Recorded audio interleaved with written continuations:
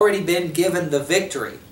Hold your place, look over in Romans 5, and you could see in Romans 5, once you've already believed the gospel, that you've already been given the victory.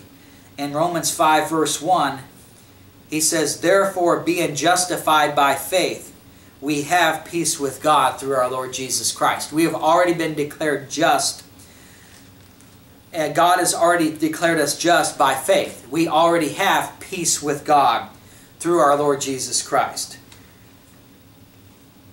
Verse 9, "Much more then, being now justified by His blood." We have already been justified by His blood. Verse 11, "Not only so, but we also joy in God through our Lord Jesus Christ, by whom we have now received the atonement."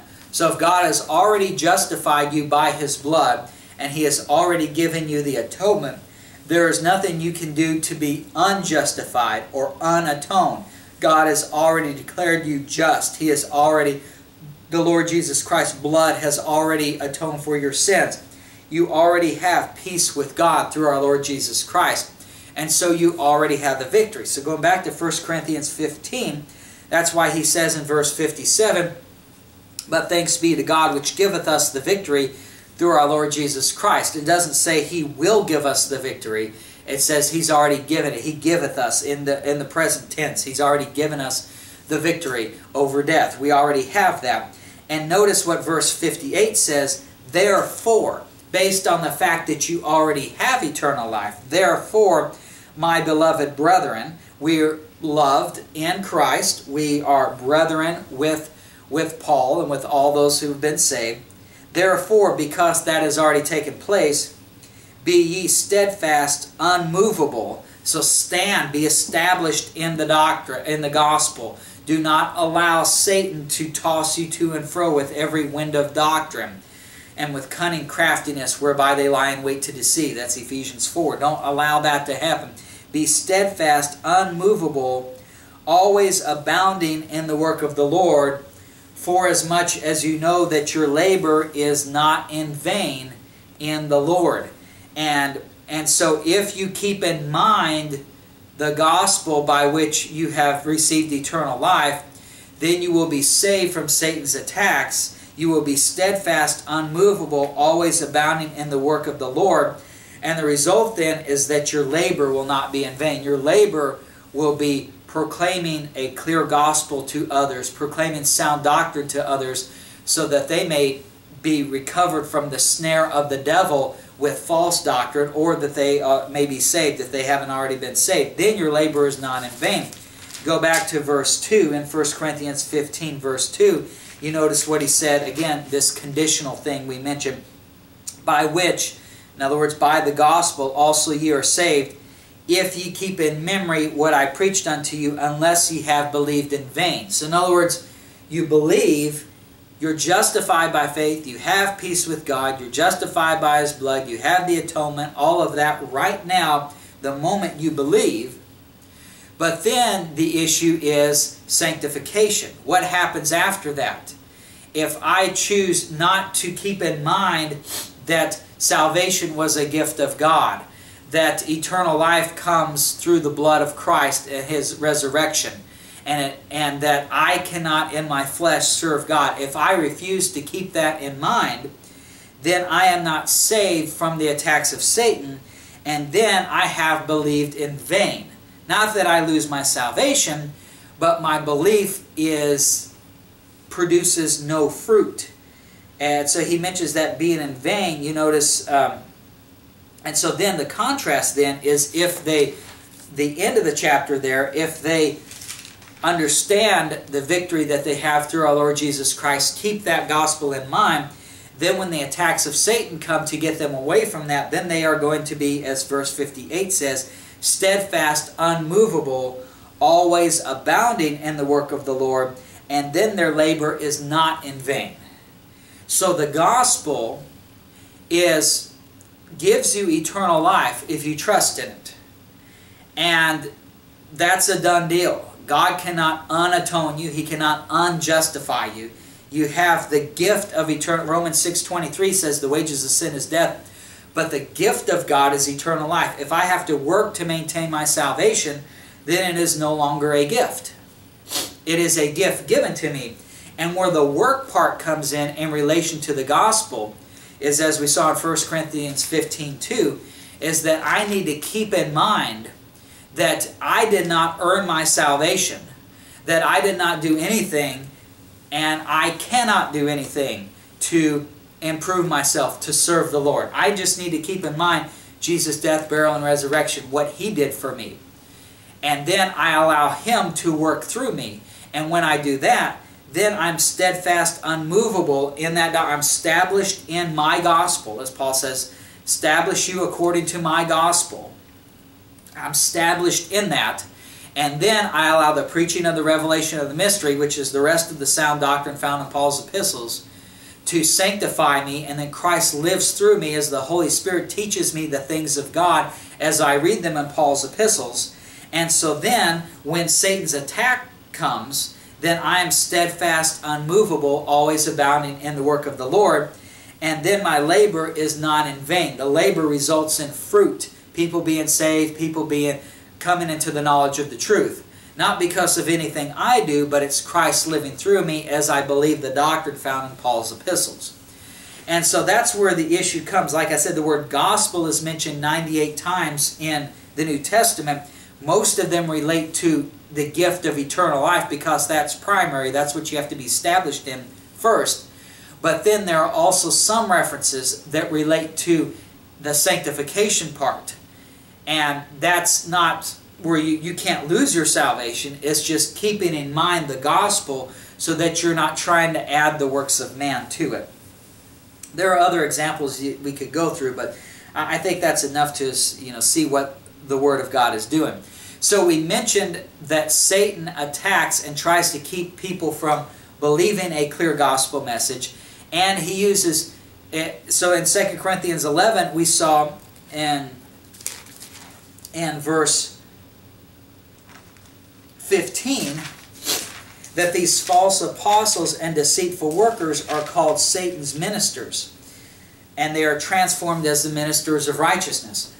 Because a clear gospel is not taught in even fundamental mainstream Christianity, you've got, number one, the first problem is you've got a lot of people who may not even be saved, who are graduating from seminaries or who go to churches. Because if they just talk about, we got to get the gospel to the unreached nations, we got to proclaim the gospel to people, there's a lost and dying world out there and they need to know the gospel, but we don't define what the gospel is, then I've never heard the good news, so I've never had the opportunity to even believe it. And even if I did hear the good news, we know that Satan is trying to blind the world from hearing that, lest they be saved. And so chances are, even though you've got in fundamental Christianity churches who use the Bible and talk about the gospel, because they never clearly define it, and because Satan is working against the people, even if they do hear a clear gospel, the chances are that most people that attend even fundamental Bible-believing churches never hear and never believe the gospel. So if they never do that, then they can't understand Scripture because the things are spiritually discerned. They can never be sanctified. So then they go on to seminary. The professors that teach at the seminaries or teach at these church institutes to get you prepared for being a pastor, they don't believe the gospel. They don't believe the Bible is true because they've never heard a clear gospel or they never believed it. So that's where you get all these false teachings that I mentioned before, the Isaiah, the Deuteronomy, and all those things out there, Daniel, etc. And so then what you've got is man's teachers in the seminary. They're not teaching the truth. They are Satan's ministers, as 2 Corinthians 11:15 says, but they're transformed to appear as ministers of righteousness because they use Scripture, but then they use man's philosophy to change it or to move it around to fit their doctrine, not sound doctrine of God's Word. So then the people who go to the seminaries don't hear the truth, they're not edified, they don't become sanctified because they're not keeping in mind the gospel because they were never established in the gospel. And so then they become pastors of churches graduating from the seminary, and then they're Satan's ministers because they're never saved anyway, and even if they are saved, they didn't hear the truth. because they went to seminaries that didn't teach the truth. And so what the result is in modern Christianity is that the gospel, the clear gospel message is not heard. And even if it is, very few people actually believe it because of Satan's work on that end. And all that's taught is man's philosophies and lies, and it appears to be righteousness and God's word. And so you might ask, well, why? What are they doing then? When they talk about gospel, why do they mention that? Well, they mention it because if you use key terms from Scripture, then you appear to be representing God. You know, if you, for example, the Mormons, they use the term, they say they are the Church of Jesus Christ of Latter-day Saints. And they will make the argument with you that they are Christians. And the reason they are Christians is because they say they represent Jesus Christ. In other words, if I put Jesus Christ's name in the name of my church, then I automatically am representing Christ. I am automatically a minister of God. That's their argument. That's what they'll tell you if you try to tell them that, well, you're not teaching what Scripture says. Well, yeah, we are.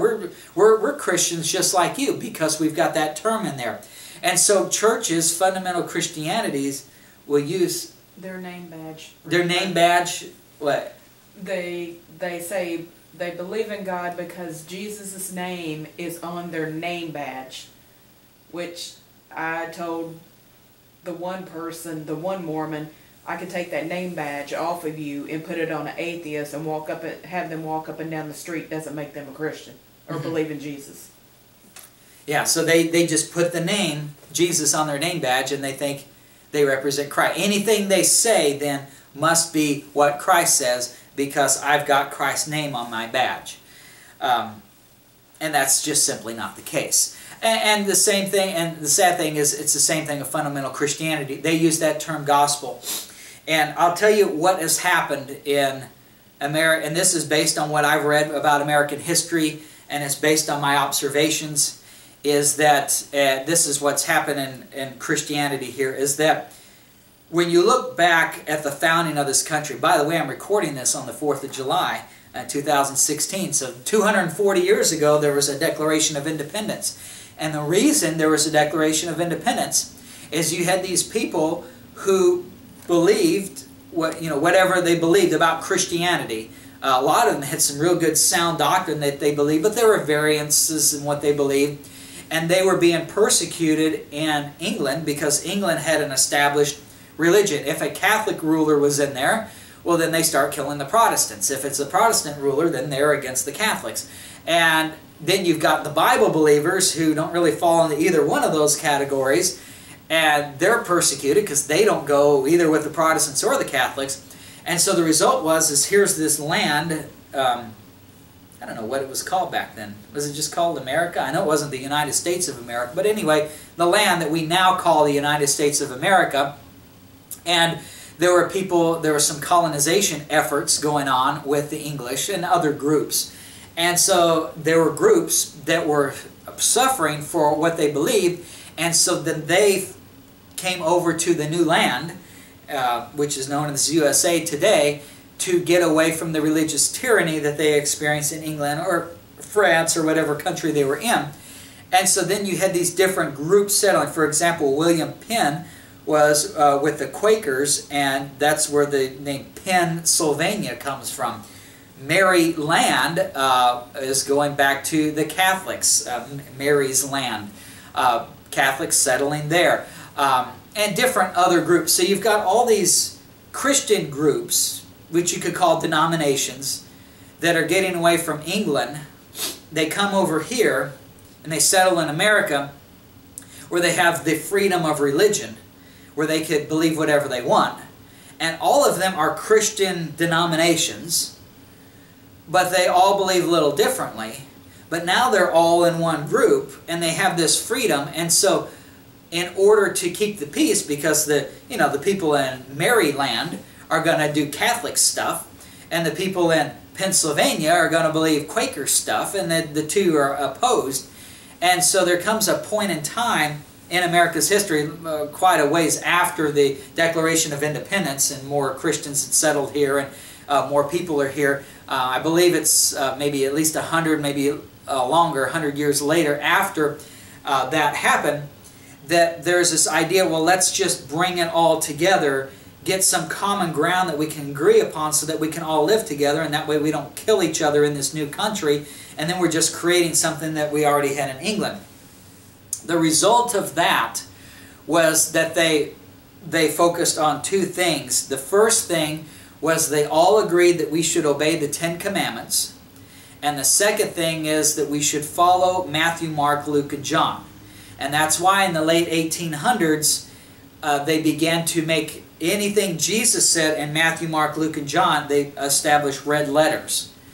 And so if you look at fundamental Christianity today, or if you ask people, are you going to have eternal life? Usually the first thing they say, if they're an unbeliever, is they'll say, yes, I'll have eternal life because I'm a good person, I obey the Ten Commandments, better than others. So they go back to the Ten Commandments because that was our heritage. And then when you look among Christianity, they'll say, yes, I'll have eternal life because I believe what Jesus said in Matthew, Mark, Luke, and John, the red letters. And so fundamental Christianity says that they read Scripture, they read their Bible, but for the most part, they only read Matthew, Mark, Luke, and John. And what they've done then is the term gospel or good news has then been taken away from the my gospel. Paul says if you preach any other gospel than my gospel, which we've seen as Jesus' death, burial, and resurrection as atonement for your sins, if you believe any other thing than that, he says, let him be accursed who does that. That's somebody, if they don't believe Jesus' death, burial, and resurrection as atonement for their sins, they do not have eternal life. That's what it's defined as, my gospel. And so what they'll do then, because that's a minority view, because the flesh says, I want works. And we've seen Satan and what he does. Satan tries to keep you from learning that gospel. And if you do learn the gospel, he tries to keep you from teaching it to others, and he tries to pervert it. And so if all these Christian denominations in America want to get along, they're not going to take that minority view of say no to the flesh and just believe the gospel and no works involved. They're going to introduce works. So they introduce works with the Ten Commandments. We'll all agree we need to obey the Ten Commandments. But the Bible says, under Paul, it says that that he took those Ten Commandments and he nailed that law to the cross, blotting out the handwriting of ordinances that was against us, that was contrary to us, nailing it to his cross, Colossians 2:14 and 15. But yet Christianity allows the perversion of Satan to come in and says, we follow the Ten Commandments. And then they've done the same thing with the term gospel, because if I use the word gospel, just like if I say I'm a minister of Jesus Christ, then you're going to say that I'm a minister of righteousness when I'm not. And so they've taken the term gospel and they've applied it to anything that Jesus said in Matthew, Mark, Luke, and John. We've seen the gospel today is not that. We've seen it's trust in Jesus' death, burial, and resurrection as atonement for your sins. But what fundamental Christianity does is they preach Matthew, Mark, Luke, and John as the gospel. Now, and so if you look at, they'll say, divide your Bible up into different sections. They'll say, Genesis through Deuteronomy is the Pentateuch or the law. Then Joshua through wherever they place the 2 Chronicles probably. That would be Old Testament history.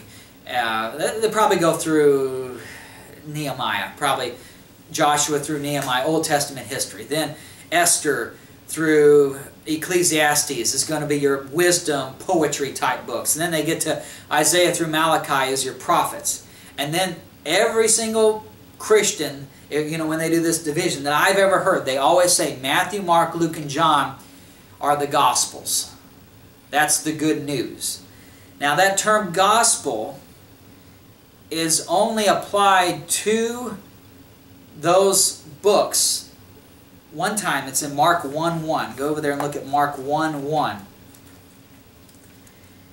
And so what they've done is they've taken this verse here and they've said that then Matthew, Mark, Luke, and John are all Gospels. And only one of them is called that. And Mark 1:1, it says the beginning of the gospel of Jesus Christ, the Son of God. And so they take that term that's right there, and what they've done is they've added, you notice your headline of that book, probably, it says the Gospel according to St. Mark. It's probably what the headline of your Bible says there. And if you look in, well, okay, while we're here, look at this. So Mark 1:1, it doesn't say, Mark 1:1 does not say the Gospel of St. Mark. It says the Gospel of Jesus Christ, the Son of God. And what it's saying, what it means is, gospel means good news, and the fact that Jesus Christ came and lived a perfect life, died for the sins of people, and came and preached to the lost sheep of the house of Israel, that's good news. I mean, we hadn't had that good news yet. That's why you see the term gospel not being used until you get to the book of Matthew. But we've seen Paul say that's not the good news for today. The good news by which you are saved, by which you have eternal life, is to trust in Jesus' death, burial, and resurrection as atonement for your sins. But remember what Satan tries to do, and they're trying to get all these Christian denominations to get together. And it's very deceitful. Remember what we read over in 2 Corinthians 4, verse 2, what Paul says that he did not do. He said, not handling, let me get there, 2 Corinthians 4:2, he says, they have renounced the hidden things of dishonesty, not walking in craftiness, nor handling the word of God deceitfully. Look also in Ephesians chapter 4. Ephesians 4, verse 14, that we henceforth be no more children tossed to and fro and carried about with every wind of doctrine by the sleight of men and cunning craftiness, whereby they lie in wait to deceive.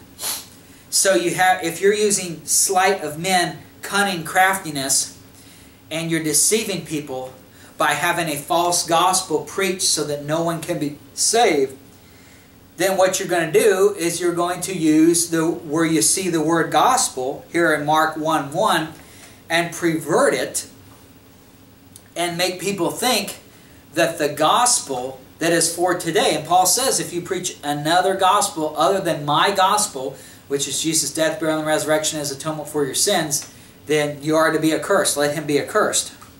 And so the gospel of Jesus Christ certainly is good news. Without him coming and without him living and dying on a cross, there is no eternal life for anybody who has ever lived. But what they do, but the gospel that we preach, by which you're saved, by which you receive eternal life, isn't every word that Jesus said in red letters in Matthew, Mark, Luke, and John. It's the gospel that Paul preached, which is trust in Jesus' death, burial, and resurrection as atonement for your sins. It's not following the Sermon on the Mount. And so what churches have done is they know Matthew, Mark, Luke, and John, and they know the Ten Commandments, but they don't know much of anything else. They don't know what Paul teaches, or if they do, they don't know where it's located in his epistles, even though that's what's written for us today. They don't know their Old Testament. They know this common ground that was established, which is the red letters of Jesus, and they establish it with this. So in Mark 1:1, it says the beginning of the gospel of Jesus Christ. And so now, in order to have uniformity of teaching and everybody getting along in America, then what they've done in Christianity is they've said all the teachings of Jesus in Matthew, Mark, Luke, and John are the gospel. And so then they have these headlines up here, and these headings are actually came before America, but you can see it says the gospel according to St. Mark. And then if you look in the beginning of Matthew, and this is man's heading there before you get to the actual chapter verse, so your Bible may differ. I'm just telling you what my Bible says and what most Bibles will say. The heading for Matthew, it says the gospel according to St. Matthew. The saint there, that shows you right there it's a Catholic invention, because they're the ones who declare people saints when really all saved people are saints. In Luke, it says the gospel according to St. Luke. And in the book of John, the gospel according to St. John. Those are not titles that God puts in there. Those are titles that man added and Catholics added. You want to see another really bad title, look at the book of Revelation. And you'll see what the Catholics did on that one. The title in the book of Revelation, the revelation of St. John the Divine. So now we've deified St. John. We've made him divine. God doesn't say that. God's no respecter of persons. God says, you know, he's a man. He's a saved man. He has eternal life. But he wasn't some divinity that came on earth. He was a man. But the Catholic Church says St. John the Divine. So the point is, the reason that fundamental Christianity uses the term gospel and never defines it is because in their view, the gospel is all of the red letters in Matthew, Mark, Luke, and John. And their view is if you follow all the red letters in Matthew, Mark, Luke, and John, except the ones that they don't like, which you'll find out as you get into it, but they'll tell you if you believe and follow the red letters of Matthew, Mark, Luke, and John, that's the gospel, and that's how you are saved. So that's why they never give a clear definition. We can give a clear definition and say the gospel is trust in Jesus' death, burial, and resurrection as atonement for your sins. That's what 1 Corinthians 15:3 and 4 says. But if you believe the gospel isn't just that simple statement, and you believe it's everything that Jesus said in Matthew, Mark, Luke, and John, you can't very succinctly mention in a sermon the gospel is this, because the gospel is everything that Jesus said. And so now you've got to read all this stuff and follow all this stuff in order to have eternal life. That's why a clear gospel message is not preached in churches. It's all about this unity into one Christian religion in the United States so that there's not wars here going on. And what it's done is it's taken the clear gospel message of Jesus' death, burial, and resurrection, and it's completely destroyed it. And the only way you're going to get that clear gospel message is by reading your Bible and allowing the Holy Spirit to teach it to you, or by someone who actually teaches it, which is few and far between today. So this title of this message, What is the Gospel? And we've learned it, and now we hopefully see why fundamental Christianity doesn't teach it, and they teach something different. And that should be a danger to us, to not trust what they say, but to rely upon God and His Word. And once we trust in Jesus' death, burial, and resurrection as atonement for our sins, we have the indwelling Holy Spirit to teach us the things of God, and we can learn those things. And in closing, look over in 2 Timothy 2. Another one about the gospel. I told you that Paul says the term "my gospel" is given 4 times in his epistles.